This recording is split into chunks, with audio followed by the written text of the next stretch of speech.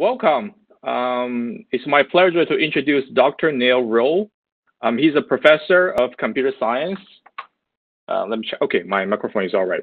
He's a professor of computer science at the U.S. Naval Postgraduate School, where he has been since 1983. He has a PhD in computer science from Stanford University. His main research interests are in data mining, digital forensics, modeling of deception, and cyber warfare. He has also worked on text processing, computational geometry, and intelligent tutoring system. With further ado, let's welcome Neil. Okay, great.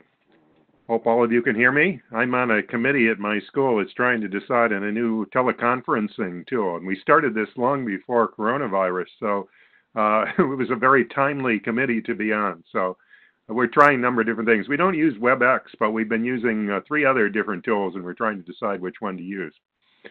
So I'm going to talk about digital forensics today, and in particular, our approach uses real data. So we're very interested in trying to find actual usage of computers and digital devices and see what people are doing on those devices. So it's similar to what field biologists do when they go out and observe an ecosystem. And they try to figure out what's going on in the ecosystem and what interactions there are. In the case of computers, this, of course, is not the usual approach in computer science. Mostly what computer scientists do is develop algorithms and protocols and things like that, and test them with particular training sets. But what I want to see is raw data and real training situations and things like that. And so we've collected a large collection of digital data that I'll explain about in a moment here. So we're going to use machine learning and big data processing. We're going to use a lot of different things to do that. And today I'm going to give you a sample of some of the projects that we work on. 3 research projects in particular. One is going to analyze the best places that malware could be on a computer system or digital device. One is going to look for patterns of updates to executables to decide what normal patterns are for executable updates so we can recognize abnormal patterns. And then I'm going to talk about some of the general background that I need to do these projects, which is excluding of uninteresting files. Digital forensics has been around for quite a while now, and it's basically technology for trying to analyze secondary storage. There are also digital forensic projects on main memory and on network data.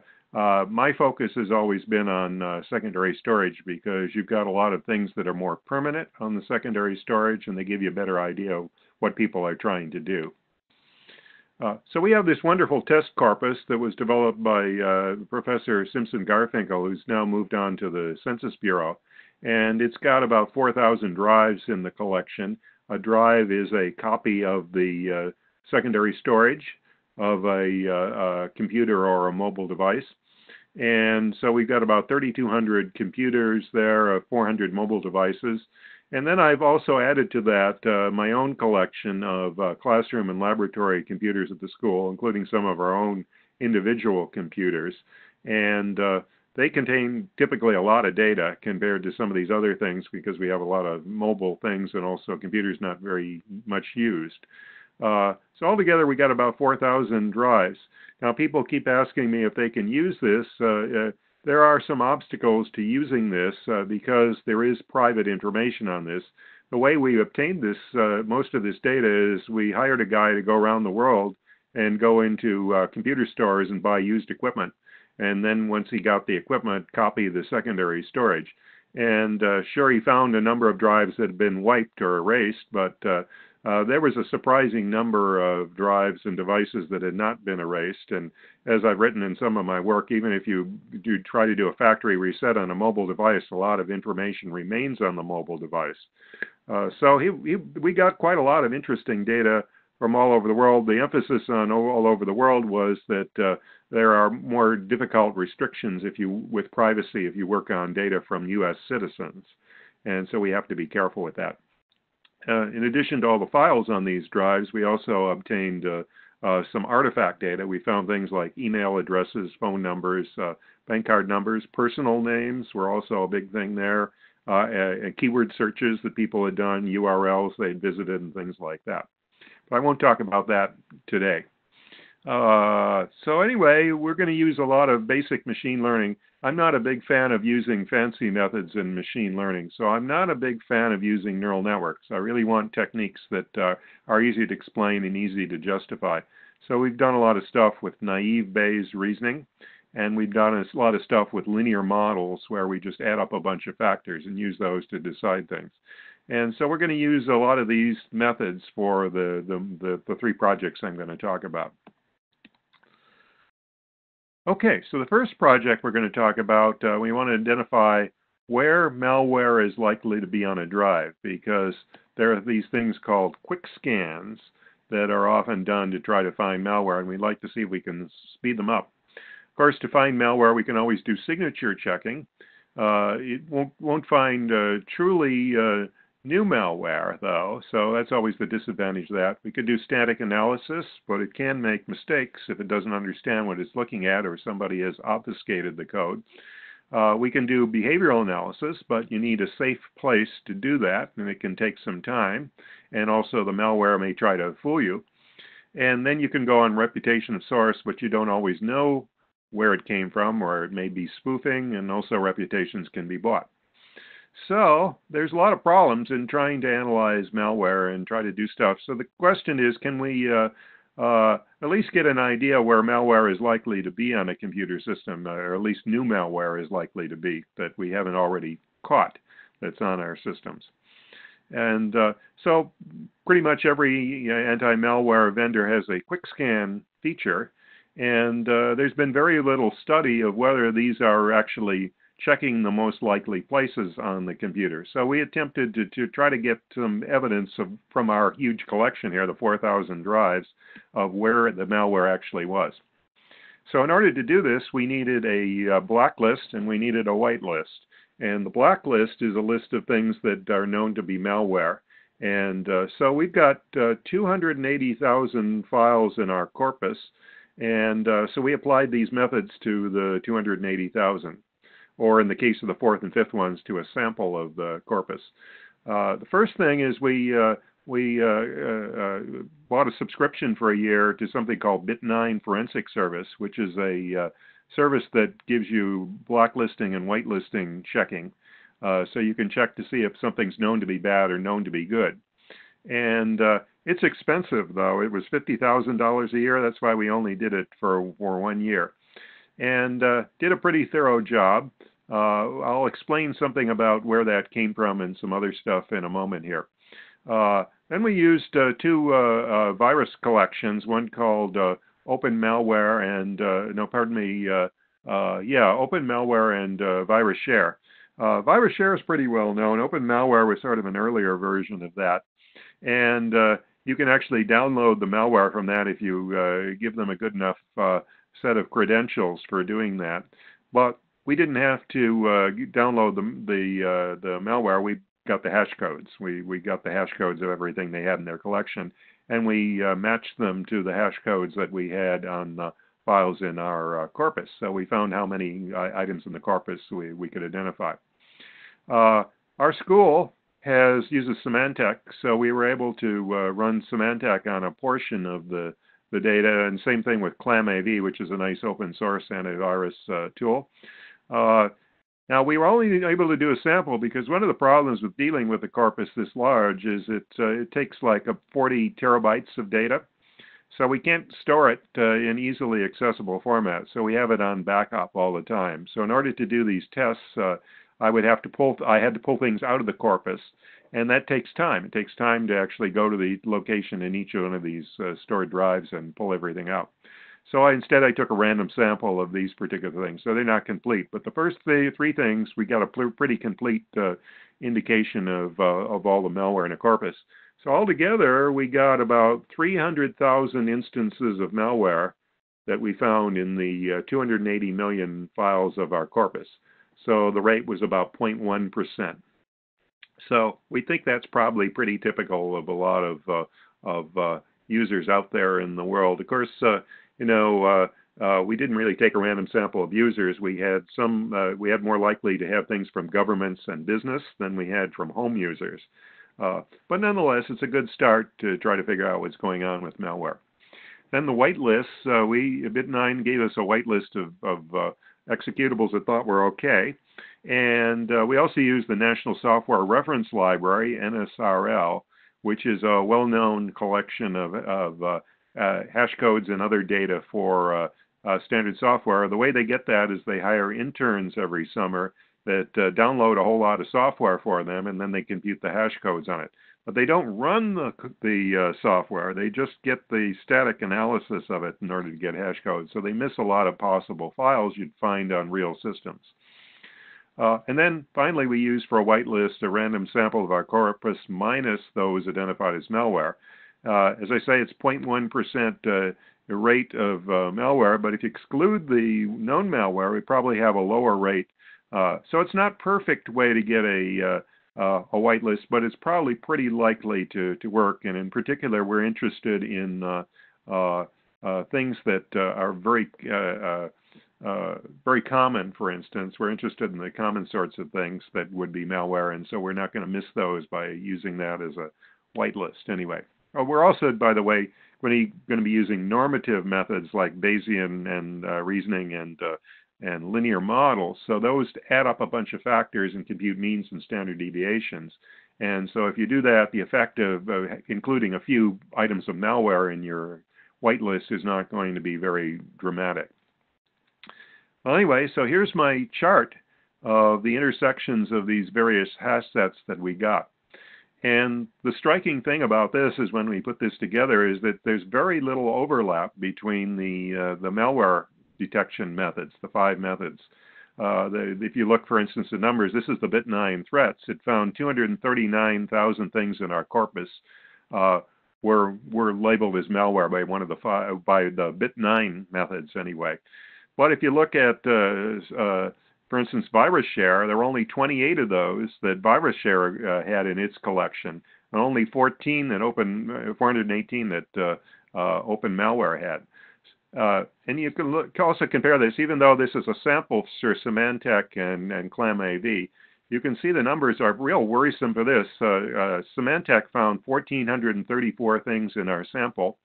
By the way, the two numbers may indicate how many total instances were there and how many of them were unique instances. So there were 1,434 instances of malware identified by Symantec. 1,401 of those were unique. So anyway, but if you look at some of these other things like Open Malware and VirusShare, only 19 of those were found in the VirusShare collection. 289 were found in the Bit9 collection. So clearly there's a lot of disagreement between malware identification methods as to what is malware. They seem to be looking for different things. We have a foundation at our school, and I was presenting my research to the foundation, and there was a guy from Apple there, and so everybody turned to the guy from Apple and said, "Is this really true that security is this bad?" And he said, "Yeah, that's basically the dirty secret we have, that our security methods aren't working too well because there's not a lot of agreement between different methods for identifying what is malware and what's not malware." Here's some statistics on the rates. As you'd expect at our school, where we've got a firewall, the rates are pretty low. But a lot of this real data corpus didn't use firewalls and things like that, so the rates are higher here. So it gives you a little bit of idea about them, the overall rates of malware occurring in things. So here's our main results here. What we're trying to do is measure the number of standard deviations above the expected value for each of these clues that's listed on the left side here. And so number of standard deviations is assuming a Poisson distribution, and plus numbers mean that it's above the expected value, minus numbers means it's below the expected value. And you can see most of these numbers are below the expected value. So most of these were not good clues to malware. We tried some obvious things, including some standard things like whether we had a double extension, whether somebody had a file that was labeled, for instance, .exe.txt, and a bunch of things like that, and those turned out not to be good clues. A few positive clues were things like, for instance, was it a deleted file? So these are standard deviations that go to the mean. 4 of the 5 methods agreed that being a deleted file was a good clue to malware. course, part of the reason something is deleted is your anti-malware may have deleted it automatically. And so that's probably the reason. Open malware disagreed, though. Interesting that there's little consensus between these methods in some of these cases. So we just took a majority vote on many of these things here. Rare extension turned out to be another good clue. Rare we defined as occurring only once in our collection. So any file in our collection of 4,000 drives that had an extension that only occurs once, that turned out to be a good clue that it was malware, which is kind of interesting. I have a second page here which shows some of the breakdowns for particular file extensions, top-level directories, and intermediate directories. And so this is pretty much what you'd expect. The executables did tend to be have a higher proportion of malware in them, and also security directories tended to have a higher proportion of malware, as you'd expect, because a lot of security directories contain quarantines of malware and things like that. So kind of interesting. It does confirm some of this, but again, you see a lot of negative numbers there, indicating that they weren't good positive clues. We can use negative clues too if we're trying to do quick scan, but we really want to know where the malware is hiding, and that requires positive clues. So here's a breakdown, a couple of graphs of malware fraction by size and depth in the file hierarchy. So you see there's a peak on the green curve which indicates size for relatively small files. So a lot of malware is pretty small. There's also a peak over here for very large files. This is the logarithm of the size, by the way. So this peak over here represents rootkits and other collections of malicious stuff. The blue curve indicates the level in the file hierarchy, and you can see that malware tends to not go any deeper than a level 11, and so you could probably be pretty safe with anything below 11 in your file hierarchy. Number of drives on which a hash occurs. Now this turned out to be quite interesting because one of the things that intrusion detection systems and intrusion prevention systems are trying to do today is to increase their performance by bringing in something called reputation. So they're trying to say, how likely is it to be malware based on things like the reputation of the vendor, or how often it occurs. And if they're using how often it occurs as a measure, this argues that they could be in trouble. Because you see there were quite a few things that occurred 18 times. This first peak is for 18 times. A bunch of things that occurred about 215 times, and a bunch of things that occurred 285 times. That's the number of drives that they occurred on. So they were spread all over, and yet they were malware. So I think it's questionable whether you can use popularity as an indication of whether it's safe to assume that it's okay and doesn't have malware in it. And but you know, people that are doing intrusion detection systems are pretty desperate for any way to improve things. They may be pushing too far, I think, on this. So anyway, we can put all these clues together to get a quick scan. Since we've got the number of standard deviations above and below the mean, we can turn that into a probability on a Poisson distribution and then compute odds. Here's the odds form of naive Bayes, which we used in our experiments. And so we basically got some recall, precision, and F-score values for these. We got a F-score around 250. The recall, as I'll argue in a little bit, is actually more important than the precision here. So that may not look so good, but if you just look at the executable files only, you're going to get an F-score of 0.0097. Not all that great. And so we're doing quite a bit better. So our method's got 5 times better precision with 1.7 times better recall over inspecting the executables alone. So even though quick scan seems like something really simple for a vendor to implement, they should put some more care into what they're doing when they do a quick scan, because it's not necessarily in the obvious places. One obvious thing, by the way, is we found many, many examples of malware in places that were not in executable directories. So malware is hiding all over the place, and you need to take that into account when you're looking for it. We also tested just looking at the operating system. That did even worse than looking only at the executables. Of course, you could argue that the operating system is more important, but you know, even if malware is in some unimportant part of the system, it could spread. to the operating system, and that's always the worry with malware. Okay, so that's the first topic. I'd like to move along here, and we can take questions at the end if you like. We've been studying lately executable patterns, patterns of executables when they get updated. And so what we were interested in was what changed between executables. Well, if you have the source code, you can look at the source code and figure out what they changed, but many vendors don't allow you access to the source code. So question is, can we do something useful with just the executables to figure out something was changed? If it's a small update, usually it doesn't change a whole lot of the executable, and we should be able to match up the parts of the executable that changed.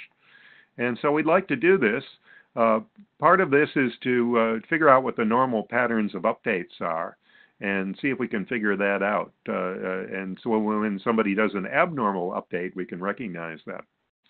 So anyway, we're going to compare bytes between files, and this work is quite simple-minded, and then we're just going to compare every byte of two files and see where they match up. And we'll try every possible way of matching up. What we'd like to find is a sequence, though, of bytes that matches to a sequence of bytes in the other file.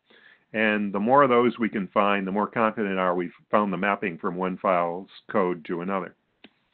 So here's an example of one of the displays we generate. The blue means things that match between two files. This spectrum-like bar represents one file, and this bar represents another file. And the blue means exact matches, consecutive matches that matched exactly between the two files there. The other colors, green, magenta, and red, represent matches at every second byte, every fourth byte, and every eighth byte. And the reason for that is, of course, there are 64-bit machines and 32-bit machines around. And so oftentimes, if it's just the arguments that change, the operands that change to a machine instruction, the machine instruction remains the same, and you can get matches on just the machine instruction. And so we were trying to see if we could find some of those. These particular files, though, didn't have a whole lot of those kinds of matches. They had mainly the blue, which means unbroken strings of all exact operands and operators in the machine code there. So pretty good. The white areas are areas that didn't match. So there was quite a bunch of data probably in this area here that didn't match at all between these two versions and could represent, for instance, different websites or things, different parameters that you're supposed to use in running this software.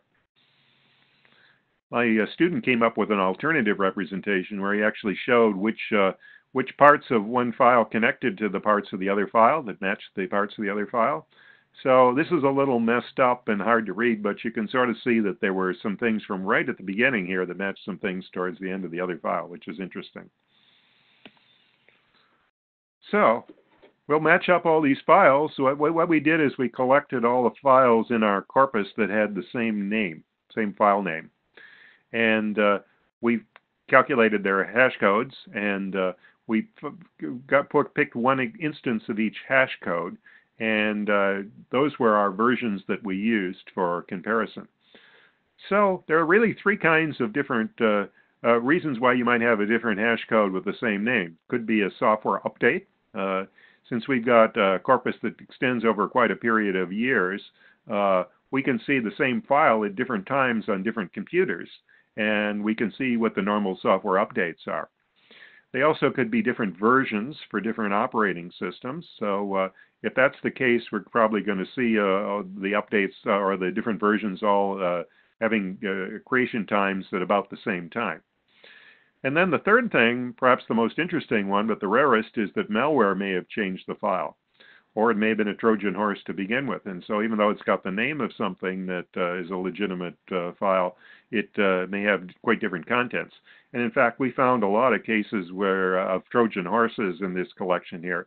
It didn't seem like malware authors were trying very much to conceal what they were doing when they gave names to files that were completely different and also completely different size oftentimes than the original file there. Anyway, so here are two examples I want to show you of the plots that we can generate. The first one is a plot for hotfix.exe, and It's a file that that Microsoft uses for doing updates, quick updates and things like that. And you can see there's clearly patterns here where there are a whole bunch of versions that occurred almost the same time. So those are clearly versions for different hardware or operating systems. Another bunch here, similar to that. Another bunch of 3 here, another bunch of 4 here. So those are clearly the same, just versions for different environments of the same basic thing. Now the way this diagram works is that I drew lines between each version, which is a node, and the most similar previous version. And so there's a line always to the most similar previous version, and I computed similarity, as I say, by counting the number of sequences in common. So sequences had to be of 10 or more items in order to count. So you can clearly see there's a number of normal sort of software updates like bug fixes and things like that along these lines, but they're not terribly regular in the connection. So anytime you see things like that where there's quite a varying amount of time on the horizontal axis, that probably means that they were bug fixes of some sort. So what are these guys down here? These are probably mobile devices here, because these don't have any sufficiently similar item up here. So it looks like these were probably for particular mobile devices or some sort of specialized architecture. There were a few connections between them, but not too many, because they seem to be all pretty different from one another. So that's one diagram I want to show you. Now this one involves more malware. So this is cdfview.dll, which is a Microsoft executable. And you see that for a while there, it was going on pretty normally here. There were a couple of what appear to be bug fixes because the slopes are different here over the time. But then all of a sudden, there seemed to be a lot of different versions here. So these different versions are probably all malware, because that's not a normal pattern for software vendors to create all sorts of different things and at equally spaced time periods. It turns out CDF-View is a particularly appealing program for malware to target, because you can use it to hide things in the operating system from people, and so there were quite a lot of attacks on CDF-View that we saw. Okay, most executables do have the same entropy pattern. So one of the things we want to do to improve this is to only match the parts of executables that are likely to be the most helpful in understanding what's going on, and that means the code generally. Sometimes the data can be interesting too, but code is the most interesting. Clearly the header is probably not very interesting. So you can look at a file by computing its entropy and see these parts of the file pretty obviously in the case of most executables. In this case, it looks like there were about 256 bytes at the beginning that have a relatively low entropy. So that's got to be the header. And then there was some code, and then there was some data, including some big blank areas in this data here. Probably the data is formatted so things start on even multiples of powers of 2. To find the stuff there. The entropy for the code, you notice, is pretty consistent here. We were using the average byte entropy on every 512 bytes in the file. So the average it goes up and down a little bit. You can have variations in 512 bytes, but there aren't too many. It seems to be hanging around 5.5 as the average value. So that's to be contrasted with, say, encoded or encrypted files, which tend to be 7.5 or so on the entropy. So you can clearly tell the difference between those things. And so I think what we'll do in the future is focus on using the entropy to guide us as to which parts are best to match. Here's another graph of some of the entropy values we had in our collection here. So there's a peak here that you can't see very well in the diagram right at 0. And as you'd expect, there's lots of 0 bytes in files on computer systems. With executables, often the 0 bytes are used because things are supposed to start at powers of 2 and other stuff like that. So 0 bytes you'll see an awful lot of. And the other peaks there's a peak here for text between 3 and 4. So these are text things embedded in the middle of, in other words, strings. strings embedded within executables. Then here's the peak I was saying, the between 5 and 6 for code. And then here's the peak for encoded and encrypted stuff within the executable. In most encodings, there are a lot of encodings, but of course the point of good encodings is that they try to capture the redundancy and eliminate the redundancy as much as possible. And so you typically, with many encodings, you get something that looks very much like encryption that's pretty high. And so that's probably what this peak is over here on the right. Okay, so the final thing I want to talk about is interesting versus uninteresting files. So we have a sponsor in the intelligence community whose name I can't give you, but they basically are interested in doing digital forensics on things that they collect from various parts of the world, like the Middle East. They've been doing a lot of stuff on trying to analyze terrorist groups in the Middle East and insurgencies and things like that are of military significance. They do a lot of work for the military. And so one of the problems they have is they have to do investigations very quickly. Oftentimes they're worried about a terrorist attack, and they want to make sure that they get warning about a terrorist attack.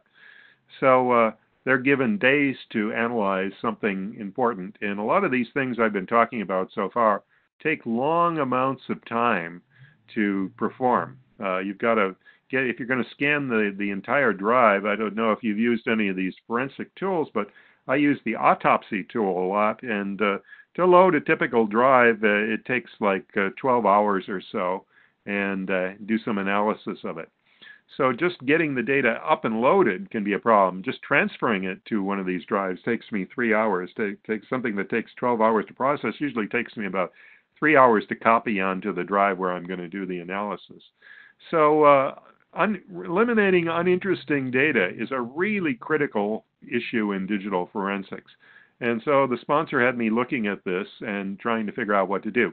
Now, I have mentioned the National Software Reference Library, and that's a good start. It can eliminate some of the things because they basically download all the major software in the world and install it on their computers and compute hash codes. So if you see those same hash codes, you can know they're probably unlikely to be interesting, even though NSRL and NIST that sponsors them don't provide a guarantee that there is no malware in their collection. But it's my experience has been it's pretty low probability. So question is, can we do something with the other files? Typically, NSRL eliminates 20% of the files on your drive, but when I've looked at drives in more detail, I think 95% of the files on a drive are typically not interesting for most forensic investigations. Now, there are really three kinds of forensic investigations. There are ones that involve criminal activity, so they're criminal investigations that police and departments do and things like that, or civil court cases, anything legal. Then there's a second category that have to do with intelligence gathering, which is what my sponsor is interested in. And then there's a third category of applications which have to do with malware and maintaining security on computer systems. So for the first two categories, eliminating uninteresting data is important. It's also important with malware too, but the main issue is that you're going to need to at least do a scan of the entire drive at some point before you can start to focus on where the malware might be.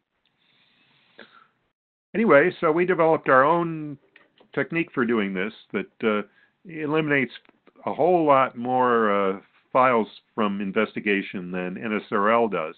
And it uses these 9 criteria. Now, my sponsor likes the idea of things being binary or absolute. And so they didn't want me to compute a probability given these clues, but instead they wanted some absolute thresholds, such that over the threshold it would be malware, below the threshold it would be okay, or above the threshold it would be interesting, below the threshold it would be uninteresting. So what our approach we developed was to say if a file matches 2 of these 9 criteria, then we're going to exclude it as being uninteresting. And I'll show you the results of our testing on our training set. Make it look pretty good, as the 2 out of 9 worked pretty well. So criteria are frequent hash values, something that occurs many times in the corpus is probably uninteresting. Usually you're interested in things that are unique to the user of a single computer or mobile device. So things that occur a lot of time, probably not interesting. They could be frequent paths. They could be frequent file name directory pairs if they're being moved around in different paths in different operating systems. Another criteria is unusually busy times for a drive. If something occurs all at once, there were a lot of downloads all at once in one directory, that's probably an installation of software or an installation of a file a set of files that are probably not too interesting for you. And then unusually busy weeks in the corpus. When Microsoft does a major update, you'll see across our entire collection, a lot of people are getting that update within the same week. And so that's important to recognize that. And probably those are routine updates then. File sizes can matter. Also, sometimes there are certain file sizes we saw a lot of in the corpus because there are some fixed format files. So if you see those, they're probably uninteresting. Then contagion, if we've already found that most of the files in a directory are uninteresting based on the above methods, then probably any remaining files in that directory are also uninteresting by contagion with the ones that are there. Then there's paths that are from known uninteresting directories. Sometimes we just have to make up a list of things that are uninteresting, and including some files too. A classic example of that is the Jihad Handbook. There's a file that the sponsor has found many times in the Middle East, which is basically instructions on how to build bombs and create havoc in countries and blow up bridges and interesting things like that. So when they find that, that's quite interesting. So we need to have some lists of some interesting directories as well as uninteresting ones. On the other hand, if it's a game file, if it's a game directory, we're probably not interested in that. And there are quite a lot of game directories, as you expect in this collection, where we've just gone around the world and bought people's old computers. Same thing with extensions. Some extensions we know are associated with games, so we don't care about those. So here's some examples. Here's some same hash files. You can see that hashes can be quite helpful because there are all these different names for the same contents. Sometimes there's different names for the same contents because they're different languages, but they basically mean the same thing. So we want to recognize all the hash codes will allow us to recognize the same contents under a different name or different path. And then here's some of the same paths, different files with the same path there. Bottom level directory, a similar sort of thing. Busy times on the drive. We found a lot of things, for instance, on one particular Indian drive created on one particular day at one particular time. And so that's often a useful thing as a clue that is probably not interesting because that was probably a software installation. Now here's a graph of the entire corpus over a set of weeks there in I forget what time, particular set of time there, but it was, you can see there's clearly a huge peak here at this one particular week. And so that's clearly a Microsoft update. So any files we've got in that time period are probably related to the update. Of course, we'll have to check. You know, there'll have to be other clues. That's why we have the 2 out of 9 criteria, so we can find those kinds of things. But anyway, you can clearly see there's quite a lot of variation in the amount of activity in our corpus as a function of week of the year, and we should take that into account in deciding it's uninteresting or not.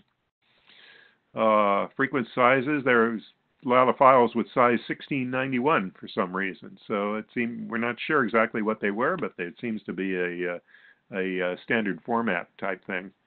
And here's some contagion examples. Here's some examples of some software files that we found and the directories they were in, and so we can recognize these directories and exclude anything from those directories. A lot of that was done manually. We had to go through and figure this out. And then we have some file extensions that we know are uninteresting. So we'll exclude all these files, and so here's what our results look like. We've got a whole bunch of files on our computer systems that and we've got 2 columns here, the number of files that we've got when we apply these methods, and then the number of distinct hashes that we've got. So full corpus when we did this test was 262.7 million files. If we apply NSRL, we can knock that down to 200.1. If we look at the number of distinct hashes, it doesn't have as dramatic effect. It only reduces it by 6.6% for the reason that NSRL obviously tries to look at the very common files that occur many, many times. It doesn't have that many distinct hash codes. So anyway, then we applied our methods on top of NSRL, and we got it down to 21.4% of the original number of files. So that's a 2.5 times improvement on the number of files. And this is less work for forensic investigators. It's less work for your software that's scanning the drive. If you don't have to look at as many files, if you have to look only at 35% of, or 40%, I guess, of the files that are on the drive. So that's really impressive. We then had to add back some files that are interesting. I'll show you we had 6 criteria for interesting files that, and any caches that match those, we put back in, and the Jihad Handbook would be one example of that. We found the hash code of the Jihad Handbook. We put those back in. So we got pretty dramatic improvements, and the adding back the interesting files didn't add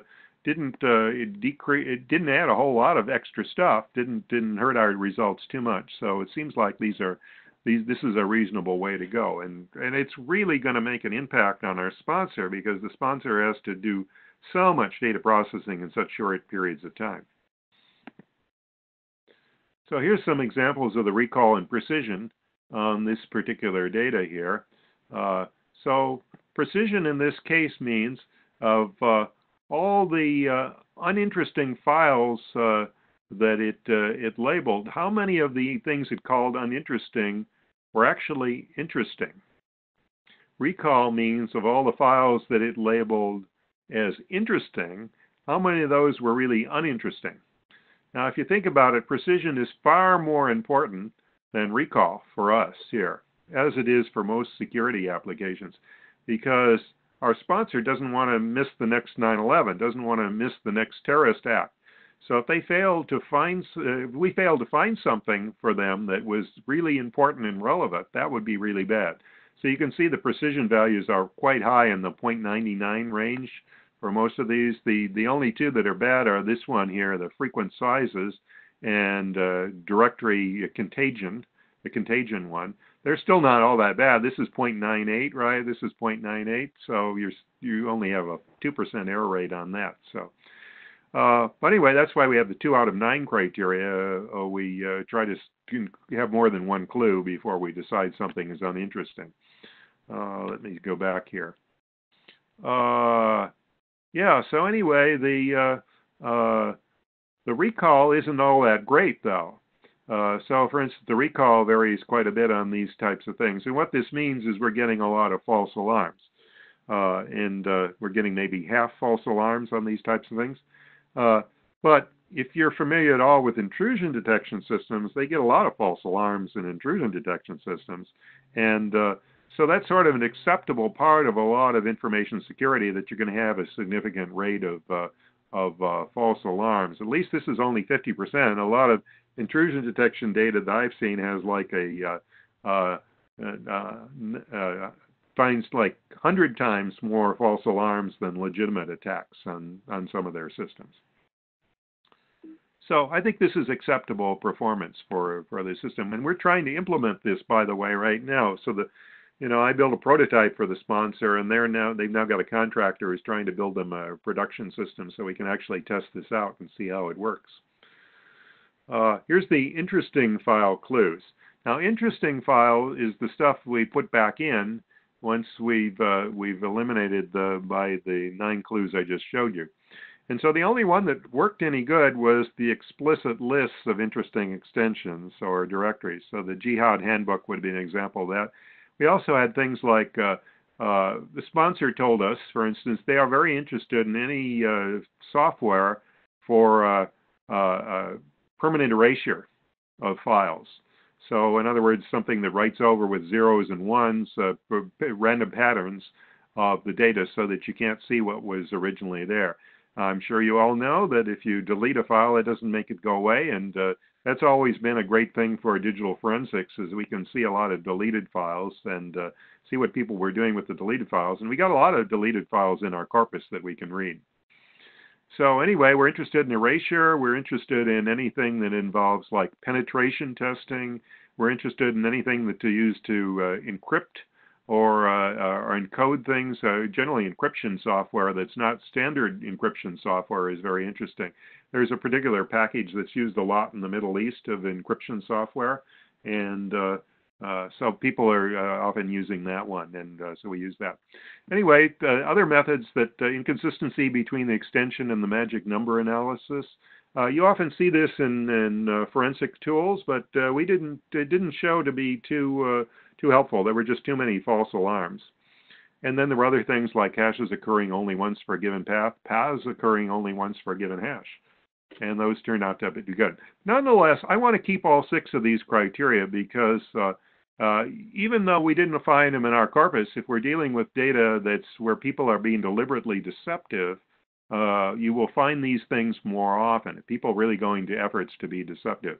I've written a book that was published in 2016 called Introduction to Cyber Deception. So I do a lot of work also on cyber deception. If you're interested, you can see some of my analysis with that.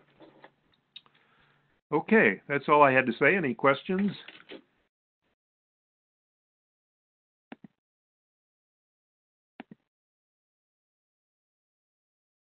Hi, Neil. Great talk. I wonder if you have done cross validation in the first task where you try to find like what are the places where this malware will be installed. Because if you have the data set of all the malware, you probably can do simple static analysis. For example, you can just use grep to get all the directories, and then you can have a list of directories. And I wonder if you have done some, cross-checking between the list of directories you can find from the malware and the interesting directories you can find from the machine learning method. Yeah, I'm not sure exactly what you're asking here. You're talking about the first project, right? Yes, because I wonder if after your first project, you probably can point out like what are the most interesting like directories a malware wants to install, right? Yeah. So I assume you have a list of interesting directories you have for malware. Well, all we can do is rate them as to the various categories they are. We have a hierarchy of directories. So we classify directories. So we use that classification to decide if something is interesting or not. Yes, because then you have a list of directories which are interesting because those are the places where malware are likely to get installed, right? Well, we have categories. We have categories of directories, but it was the third project, which is the one that had a list of directories. The first project did not have a list of directories. Oh, okay, I see. Because I was asking if you have a list of directories, then you probably could do cross-validation with the list of directories you can find using static analysis from the malware dataset. Yeah, right. Yeah, that would be the hope. I basically just did the first step in trying to find malware, and there's a lot of more things you can do after that. Gotcha. Thank you. Okay, it looks like we have a question here from VJ. I'm gonna unmute your mic. Hi Neil. It was a great talk. So I just have a small question. Are these identification tools which you used and compared, like OpenShare, Bit9, and ViraShare, did you judge them to be the best in the market at what they do? Well, they're what we could afford mainly. We're researchers, so we don't have access to some of the really fancy stuff that some organizations have. I understand. So they were just a sample. ViraShare is pretty well accepted, so a lot of people are using ViraShare.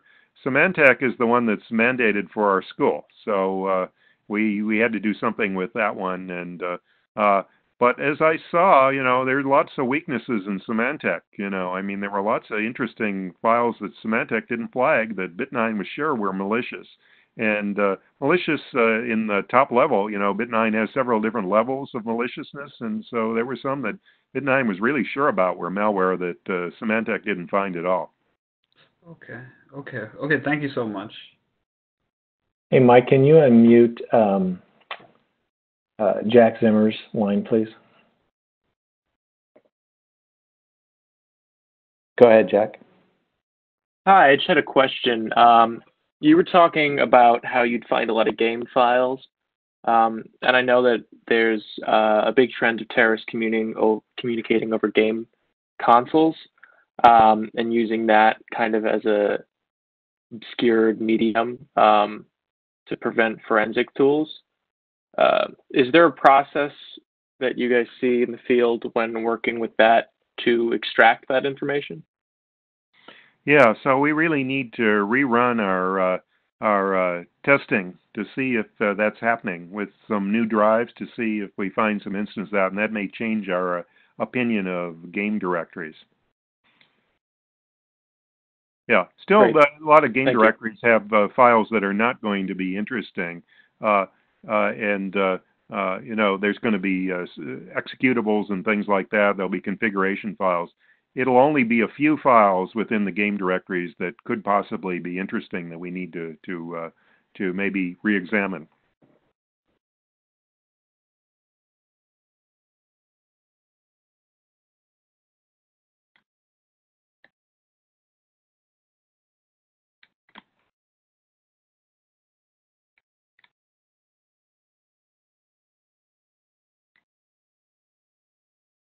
Do we have more questions?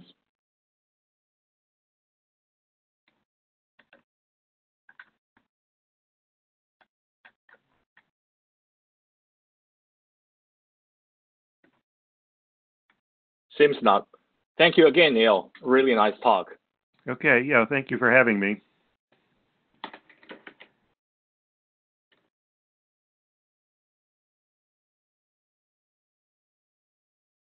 Thanks, Neil. Great. Okay, thanks, everybody. All right. See you guys next Wednesday. Stay safe. Bye-bye. Bye. Yeah.